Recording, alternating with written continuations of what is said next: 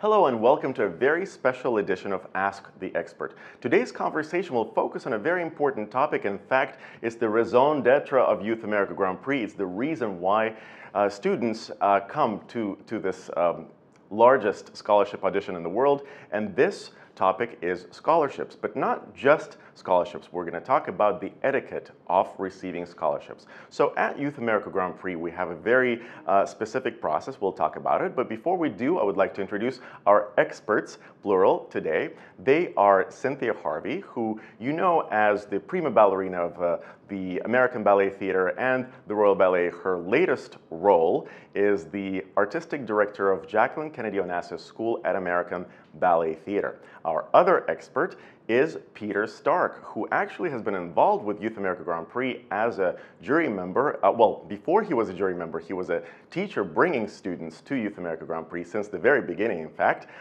Then he became the artistic director of Orlando Ballet School. Then he became the founding director of another company, the Patel Conservatory, and currently he's starring in the role of the artistic director of Boston Ballet II. So these are our experts, and thank you so much for coming. Pleasure. So Peter, you've been with us from the beginning, both as a teacher and a scholarship presenter. Cynthia, you've been with us for 3 years, so lots of wealth of perspective and knowledge of both institutions of Youth America Grand Prix and your respective institutions. I think a good place for us to start would be just by reviewing the basics. How are scholarships offered at YAGP? Well, when you apply to participate in Youth America Grand Prix, they actually ask you what schools you're interested in.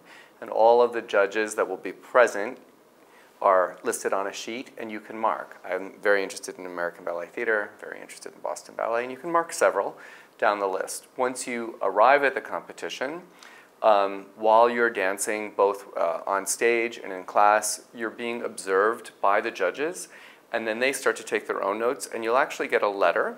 It's a You've Got Mail that might say, Boston is very interested in you. Do you reciprocate this interest? And there are a variety of ways to do that. Your teacher or your parent can speak to a representative from YAGP and say, you know what, this is not a right match. We don't want to send our child overseas. Or yes, we are very interested. Can we find out more information? If you are interested, and it does seem to be a match, and there could be a few of those, you could be 3 or 4 schools that are interested in one student, there's actually a wonderful opportunity to sit down with a representative from the school one-on-one, where you can ask specific questions. And because of that, you should really do your homework prior to getting to the competition to the schools that you're interested in, and maybe even some that you don't think you're interested in, but you may have an offer for anyway, to find out what kind of performing opportunities they have. What's their day look like? Is there a dormitory? Is there an academic component? What are the minimum age requirements, both on the bottom and the top? Because sometimes people can age out from some programs. So have your questions ready. And then, if everything is aligned, you'll have your offers, you'll have the information you need, and you can hopefully accept an offer and change your life. Now, the key part of it, and in fact, the main reason for our conversation today is that often it happens that people get more than one offer. Dancers may be interested and receive interest from more than one institution. And at that point, they will be asked to choose. And I know for you also, Cynthia, you have like a list of your top candidates, but if for any reason that match doesn't happen, and if you have, and correct me if I'm wrong, like if you have a certain number of spots. It's always the case. You often know how many available spots that you have for females and how many for males.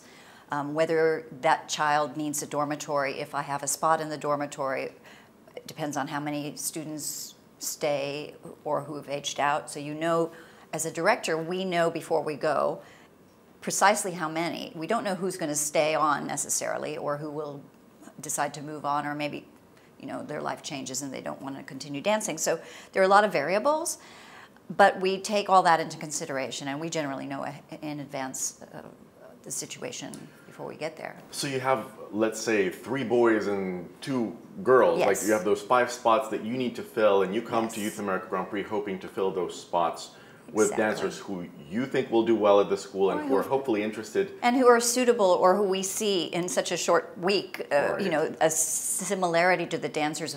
For me, it's for the company. I'm always looking for what the company is looking for. But at the same time, if they only take a certain amount of dancers into the company a year, then it's our obligation and duty to provide them other opportunities. So, you know, it's a constant process.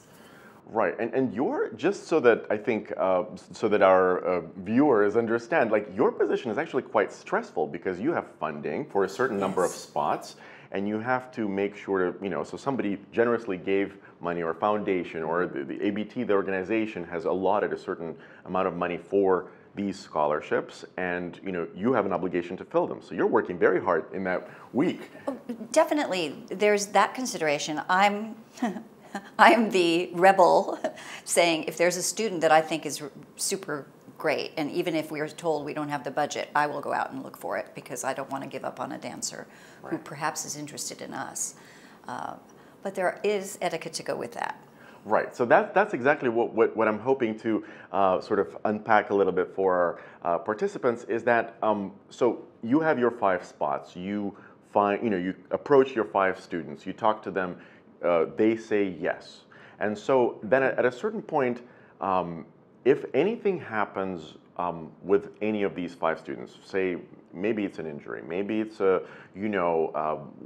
family circumstances, if a spot, if one of the 5 people can't fulfill that commitment that they made to you, to the American Ballet Theatre School, what happens then? Do you go to the next person on the list? Do you have like a backup list? Sometimes we do. Sometimes I have other people in mind. We have several programs during the year that we also look at other students, and so we're not only leaving that, but I would love a note. What I would like would be, I'm sorry we're not able to take the offer, or thank you first of all for the offer, because sometimes we don't even get the thank you.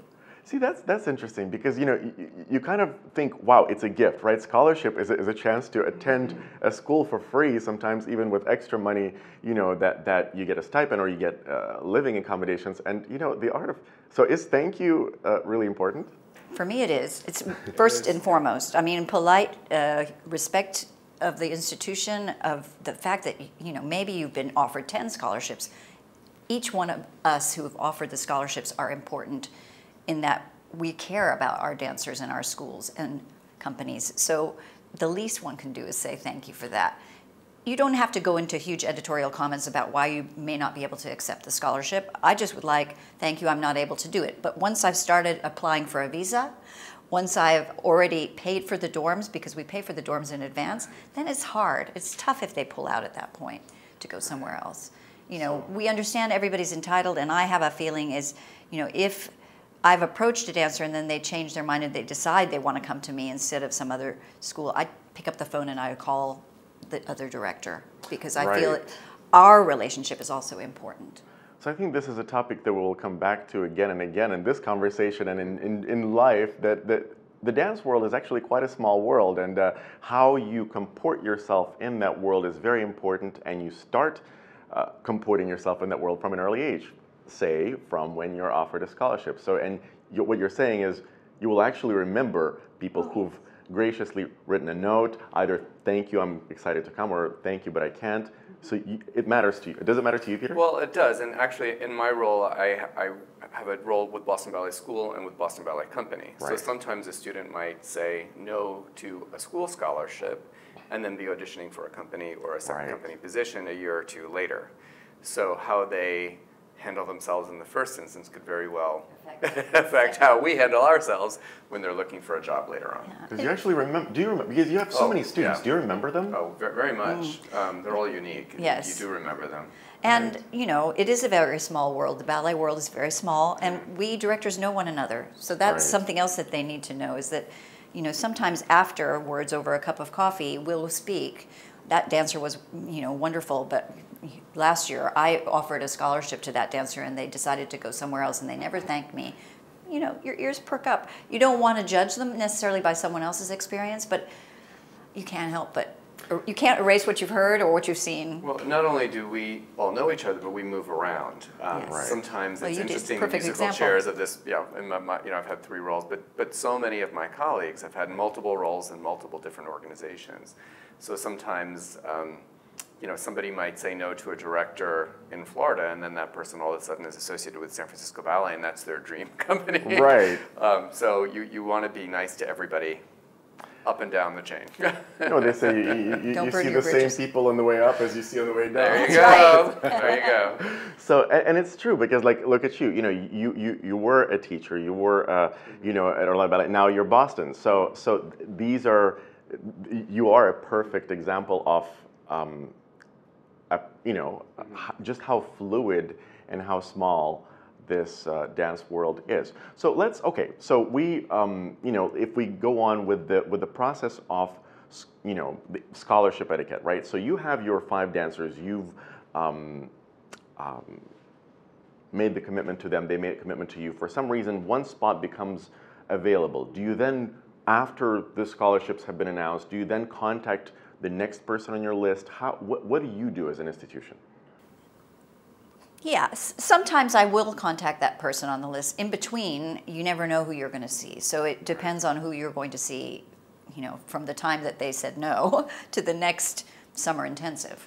So we see people during the summer intensive, and often during our summer intensives, we'll take another dancer on.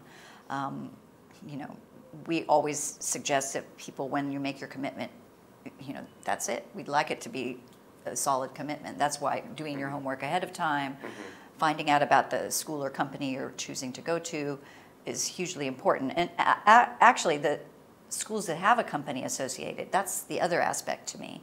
You know, you may think that the teachers at the school are fantastic, but if you actually want to just, you know, let's say our school, for example, we have great teachers, but they really want to join Stuttgart Ballet, I can't say no to that. If then they realize, oh, I don't really want to be at ABT, I want to be at Stuttgart, so they'll go to Stuttgart instead of us. So yes, I'll look at my next on my list, and then you look at that against the people you have chosen, and you know, if there's pluses and minuses to be had of all of them, you're going to take the next best. It's like choosing your doctor. You don't just go to the junior doctor if the fully qualified doctor is available.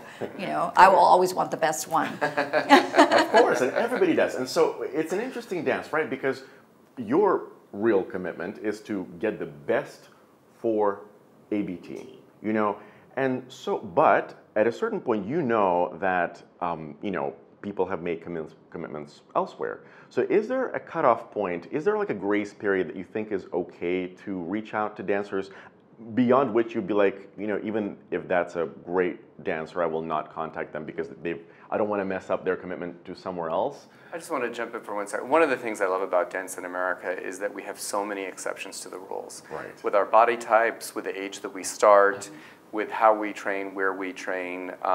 There's each training facility in America is sort of unique, and we are open to sort of that American experience. And I think that's something unique about our American schools versus some of our European colleagues, where you have to be a certain age and a certain body type entering in a specific level. We tend to be a little bit more fluid, which gives us some freedom to say, you know what, he's a little old, but I see the will there and the drive. I'm going to give that kid a chance. Right. Well, that's a great point, by the way, because, you know, American versus European education systems, and they're much less able to be flexible with, you know, going from one kid to another. And their cutoff date, because we're talking about cutoff, after what period of time is it no longer okay for another school to be like, okay, well, we finally have a spot, you know, come on in, knowing that. Well, the reason why I bring it up is because it's hard for us to answer some of these questions very specifically when you say what's the exact process when one says no and then you go to the second.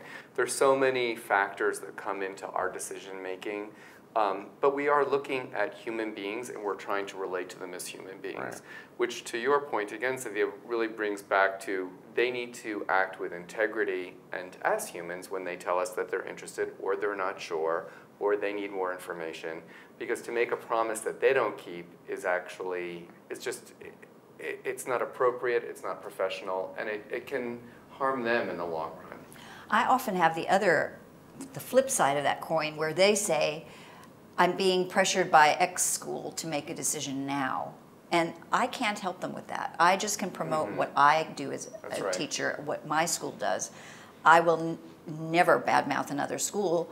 So I would hope that they don't do it the other way around, you know. Well, in some ways, I can really see that situation, because if I, want to go to ABT, but Boston is basically saying to me, well, now or never, either go, take the spot now, or we'll offer it to somebody else, and you're still making up your mind. What is a dancer to do in this situation? Well, I mean, I think each individual dancer has to make the decision that's best for them. And, I cannot have any clue as to whether or not in their family their situation is that the mom and dad will be empty nesters the minute that child leaves, that they no longer have the capacity to see their student. Their child lives in California, but they want to come to the East Coast. You get so many different situations, and we're such a vast country that you can only give them so much space, but our deadline usually is we wait till the end of summertime to make our decisions.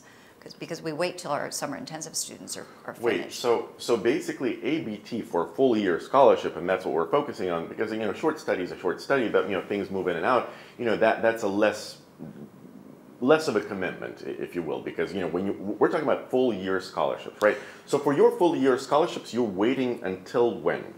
Well, it depends. Usually what happens is, for YAGP, for us, I think we give them up to 6 weeks to make a decision. So each... From which point? From the point of their acceptance. At the finals in New York? At the finals in New York. And then we have a summer intensive, and in our summer intensive, if we see a student and we know we still have a couple spots left, then we also do the same. We say you have to make a decision on a date, which is between 3 and 6 weeks. And those dates are pretty much set. I think we give 6 weeks for our YAGP students. Right. But that doesn't mean there's not room for adjusted and variables. Well, and going back to your original question, you said, so you have somebody's giving you an ultimatum, and yet you're interested in something else. One of the things that I think is important for parents to realize is there's many paths to the top of the mountain. I mean, you're comparing Harvard to Yale. Look, they're both Ivy League. Right. Youth America Grand Prix is only aligning itself with the best schools in the country. So any of those offers... certainly, I meant to say internationally. Right. Yeah, but I mean, this is the best. This is the best of the best. So there's no wrong answer. And if you really feel compelled to make a decision, that's not going to be a bad decision. There are only good decisions here to be made. It's again, which good decision do you want to make? And I feel like people shouldn't be as worried that they might be missing out on something else once they accept one of the tremendous offers that comes through this competition. It's one thing I would love to add about that, and you're absolutely right. It's a win-win situation. What I don't personally like, and this came as huge news to me when I came to these competitions, was students pitting, like, what can you give me more than, this one's offered me this, can you give me more? I can't do it unless you give me this extra thing, or unless you give me one other thing. You pay for my parents to come fly in, and my teacher, and when does that end? That's kind of a little upsetting for me. I find that, you're not going to win if you pit the schools against each other, because we're already there. I agree with you, and but I also empathize with the parents. If a parent thinks, I want the best for my kid, and I feel like I will answer one email like that. So if they say to me, Royal Ballet School has offered tuition, schooling, and housing, and I say up front, we only do housing and because and sometimes tuition. it's something they have to consider, and, Yeah, and that's what it is. But I don't want that conversation to go on an email chain, back and forth 6 more times. Or the first time you meet question. them, they start with that. Yeah. Right. That to me is, let's get further down the line before you start. Meet me at the marketplace of Youth America Grand Prix, and let's, choose the commodity that's best. We know, and as a parent, I also know that I want my child to have the best opportunity. So do your homework. And sometimes there's ways of asking these questions without pitting the schools. Is there an academic component? Yeah. Do you have housing on the weekends? So you can ask these questions without necessarily pitting the schools. Get the information you need, and then once you have the information, make the best decision at hand.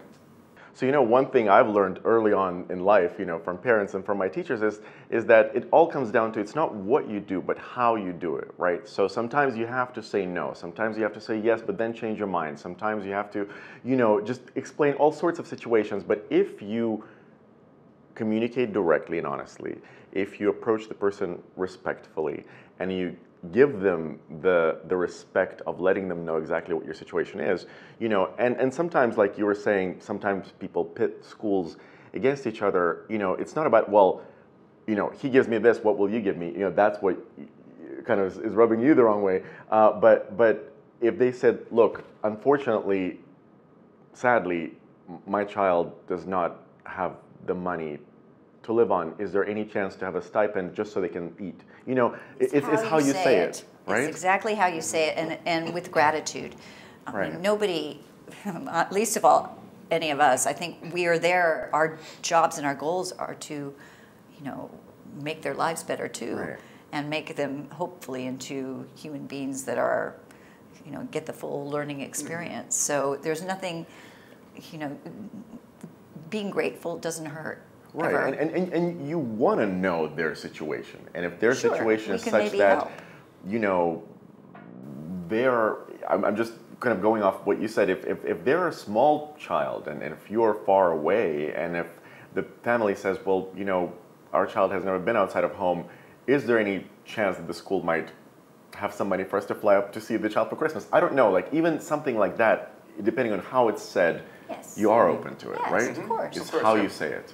And sometimes you do go out of your way to do something that's not really written in what the brochure says, because you're able to. So, but it is, as you say, how you explain that instead of trying to pit schools against one another. Again, we speak to one another, we know. Right, see, that's, I think, something that people don't realize, dancers don't realize, just how much the directors of all the schools are talking to each other. It's a great benefit, actually, of participating in Youth America Grand Prix as a judge, is the networking opportunity that we all have with one another.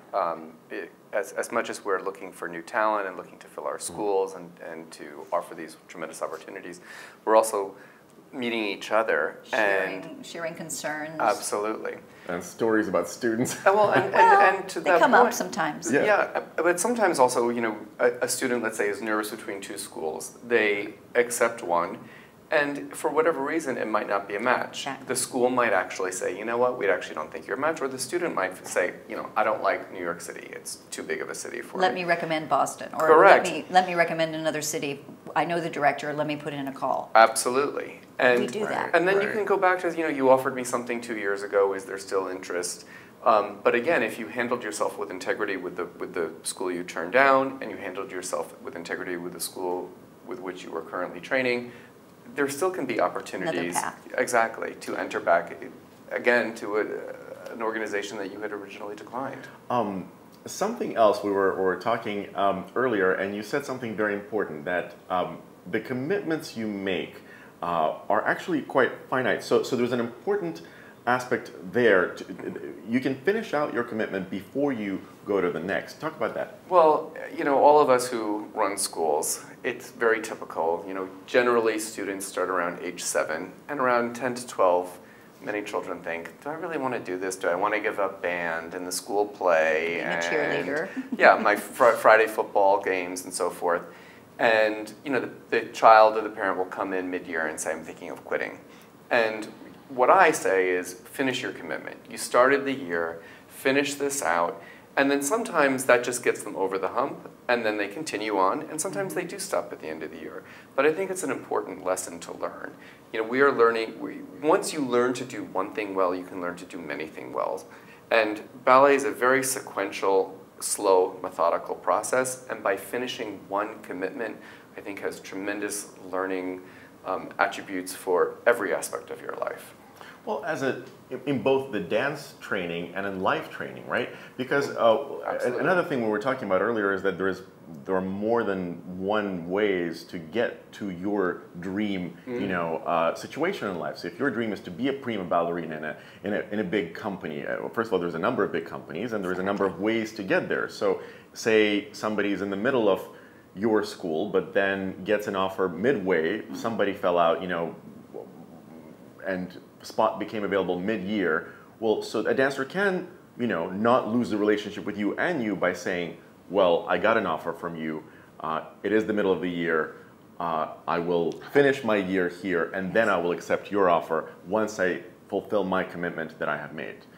And as a dancer, that goes a long way with all the people involved, correct? Well, I won't mention the name, but I did have a student that won the Grand Prix in New York. Right. And this individual was training in Boston, left Boston, came to me in Orlando.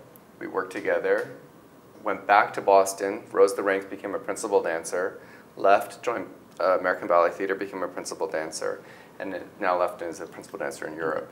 But has, with all that moving, has always done so with integrity, with timeliness, finishing the commitments at hand before jumping ship and doing something else. Mid-year is not always ideal. No, so and like you can say, do all sorts of things. They just have to do it appropriately. And also, commitment's a big deal in all aspects. If you take on tennis, you have to understand, as schools, we've already paid for your student. As a school, I've paid for your head in my studio. So if you decide to quit in January, there's a half a year that I've lost that student's spot. So you've paid for. We've paid for a dorm, or we've paid for you to be in that classroom, and you're not there. So and somebody else was refused that opportunity because you expressed your interest, and now you're not using it and they're not getting it. So the commitment aspect is important in terms of also discipline. It's part of the discipline of being a dancer, Absolutely. I think. Follow through, finish one thing, and like you say, sequentially do things. It does apply to ballet. I mean, finish your pirouettes, finish your double tour. Exactly. Finish your commitment. And your solo, because that's what they remember is the ending. Don't run out mid-variation, right? Have we ever considered that? Well, but this is, it's a great, all these analogies, as we sit here and talk about it, it seems very obvious to us, but apparently it's not obvious to a lot of people out there because we see this movement, and that's the reason for this session, because, so many people are confused. They think, oh, my life will be over if I don't accept this one offer, and yes, it came in the middle of the year, and yes, I will, but that school will understand because this, after all, is my dream. That's what we hear so often is the parents understand, because a lot of times parents are the ones who make these choices for their kids, and any parent, their one thing that they always say, and you can't argue with them, they go like, well, there is nothing more important for me than the life of my child, than the dreams of my child, than the biggest desire my child has ever had, and this is the one way that this dream could be fulfilled. So, But there is no one way. As I said, there are many paths to the top of the mountain, and as again, every school that Youth America Grand Prix has aligned with internationally is outstanding. Right. So there's not a wrong choice. So your child's dreams will not be crushed if they fulfill their commitment and then review their options at the end of that year that they committed to, number one. Number two, if you've made that decision, be sure to comport yourself in such a way as to not burn bridges, as to actually explain your reasons and involve both schools in a conversation, because sometimes people think, oh, if we just somehow don't talk about it, it will not, hurt. Well, and again, but it will. It applies to being a professional dancer.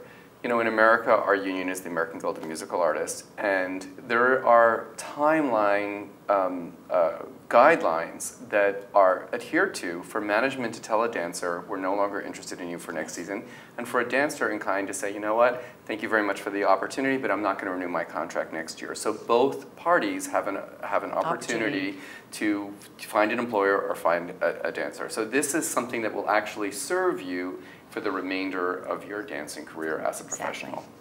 Get used to it early on. Right. No, again, all of these things we're talking about are life lessons indeed, not just, it all comes back to do unto others as you would want them to do unto you. Golden rule. Yeah, absolutely. I think this is a great spot at which to kind of start wrapping up this conversation. But there's one more thing. All of our guests, at the end of our conversations, we ask to address their teenage self. So it could be an 11-year-old self, it could be a 17-year-old self. So Peter, this is your camera right here. This is your teenage Peter, and if you could please... I would say do the splits every day, and push-ups every day. Pretty simple, but it makes a difference. I love it. And Cynthia, this right here is your teenage self. Is there something you would like to tell your teenage self? I would say to my teenage self, ask questions. There are no stupid questions. There are some stupid answers, but there are no stupid questions, because I refused to ask questions as a young person, and I was so afraid that people would think I'm dumb if I had a question. And I say that to my students now. Ask. You only have to ask. You may not get the answer you want to hear, but you'll get an answer. Our guest experts today were Peter Stark and Cynthia Harvey. I'm Sergey Gordeev, and we'll see you next time on Ask the Expert.